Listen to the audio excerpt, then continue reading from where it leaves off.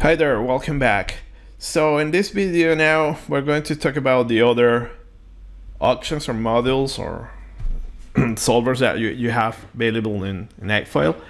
So here we're going to talk about GDES model, now geometry design routine. And again, I would like to point out that here in the source code you have this very nice file, xfoil.txt.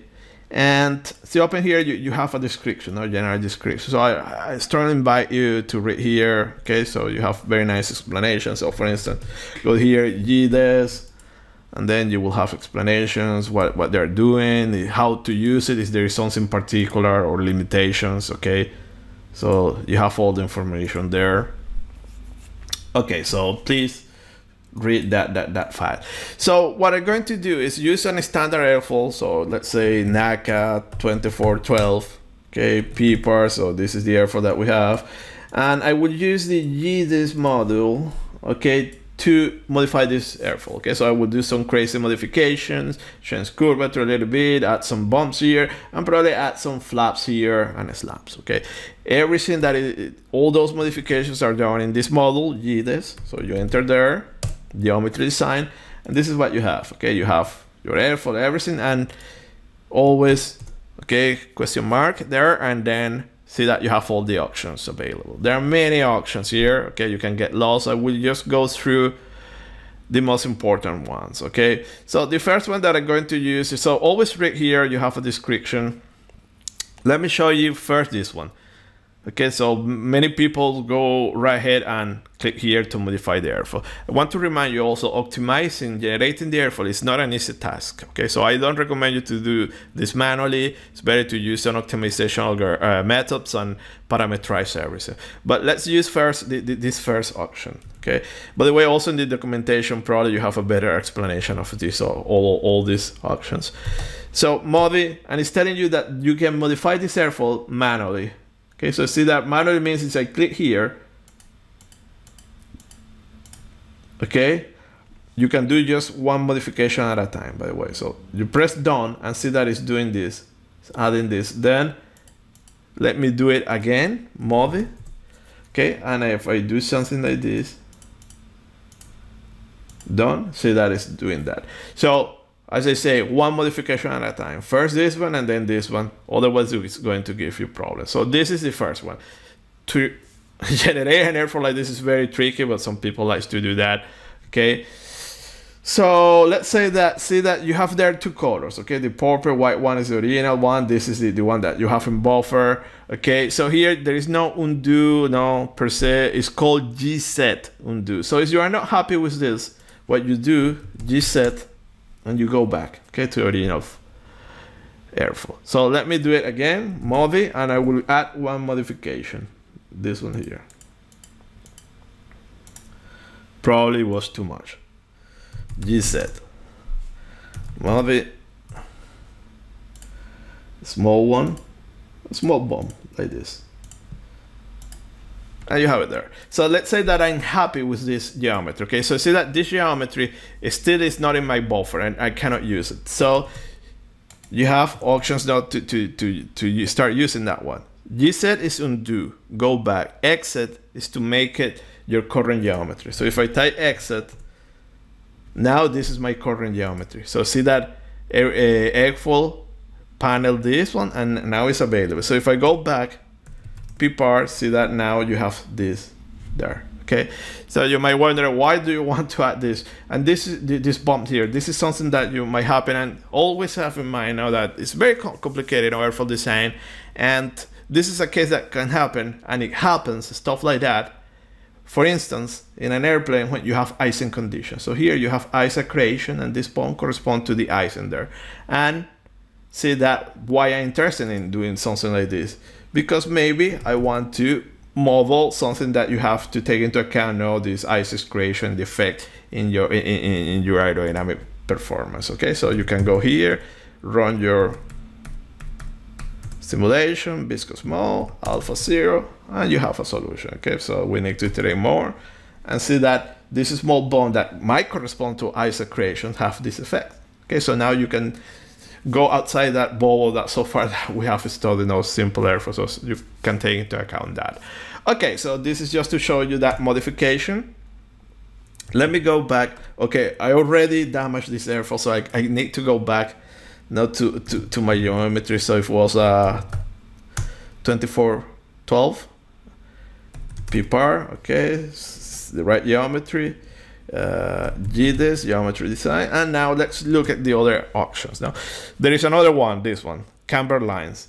So there is something that you can see, this airfoil have a mean camber line, so we can visualize that somewhere here. I don't recall. Let me see if it is somewhere here. Well, probably I don't see it. But in any case, so as you type cam, you see that it takes more options. Okay, it's another submenu. Okay, you have it here. Okay, so this one, the green one, is the camber line. So we can modify that camber line. So that camber line will affect everything in your airfoil.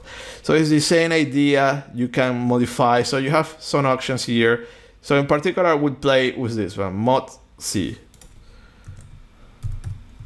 And again, it will let me to click manually here. Boom, boom, boom, boom. Done, and see that this is my new camber line. Okay, so here I'm doing manually. See that you have different options. Now you can read from a file. Okay, so you can give that camber line. So to apply this one, also there is an option, something here, add. So see that the red one actually is the camber line that we're modifying. So I want to add this effect. So see that here 0, you are not adding any effect to the green one, which is your camber line. So what you are modifying this one, and you are going to add this behavior to the green line. So to add this one, you now use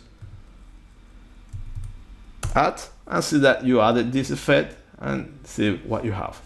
This is horrible. Okay, so I think clear. Okay, G set. Okay, I don't like it, and you go back. Okay, so this is camber line.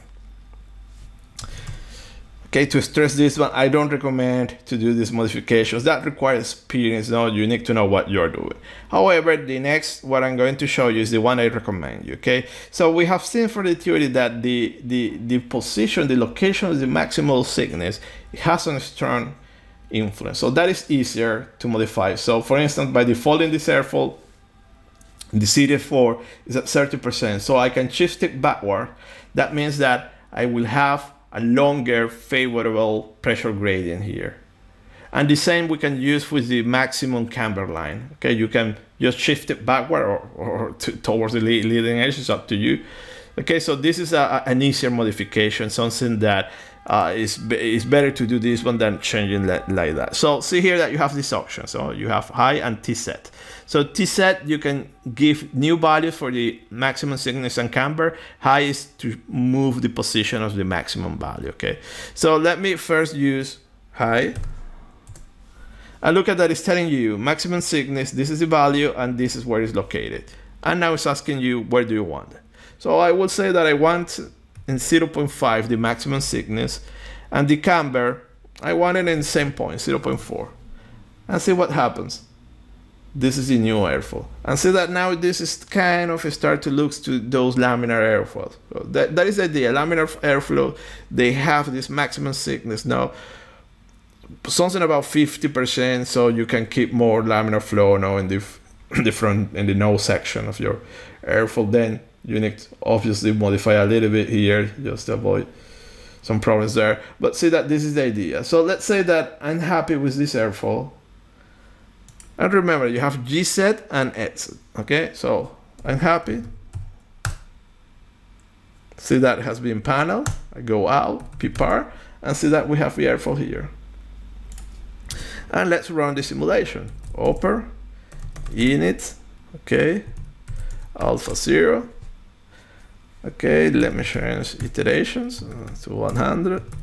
And let me go again, init, alpha 0, and this is your solution. And see that now, by moving, shifting rearward this maximum thickness, see that now we're maintaining a longer,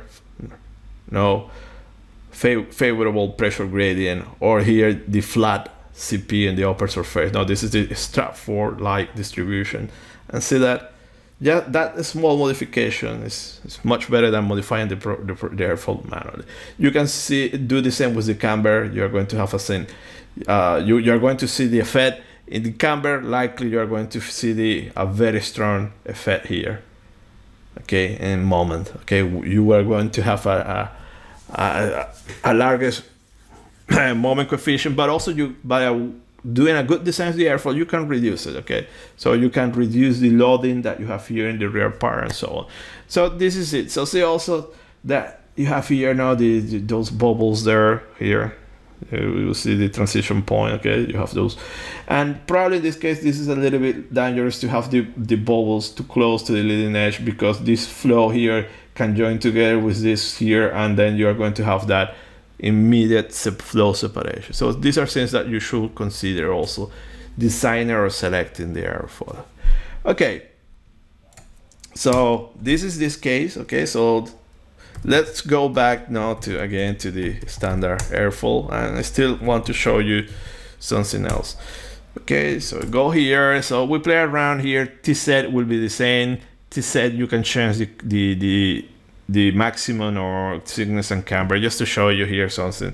So for instance, let's say that I want an airfoil upside down. Interesting study, just why airplanes, or can airplanes fly upside down? So you just need to change the airfoil and construct your new polar.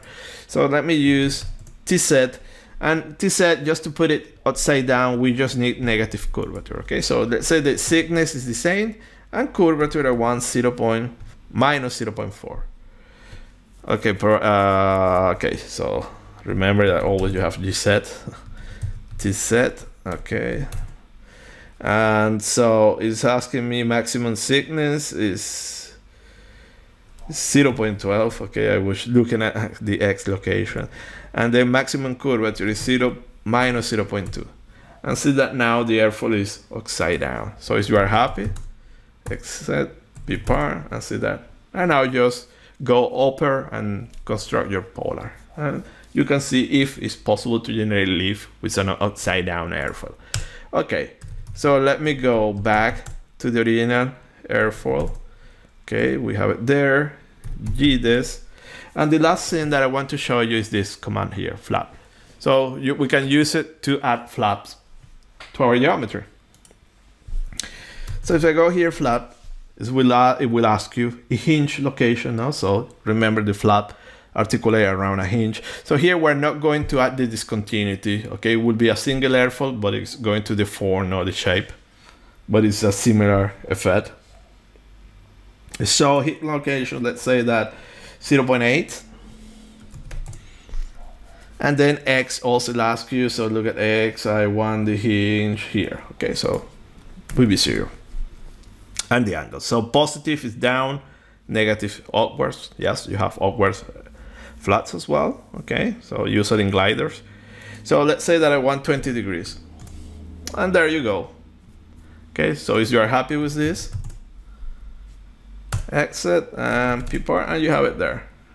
Okay, so let's say for instance that also I want to add a slabs or slabs here. Okay, so here's the nose, will be nose, no, the droop nose. Let me add that. Always in this, and it's that command, no, the flat command. So I will go flat. Okay, I want that one, for instance, at 0, 1. 0, 1, 0. Deflection, I want 10 degrees. So see that is rotating everything but around here. Okay, so this is not properly what we wanted to do, but now what we can do is another rotation of the whole domain by 10 degrees to put it in the right position. Okay, so let's say that I'm happy with this.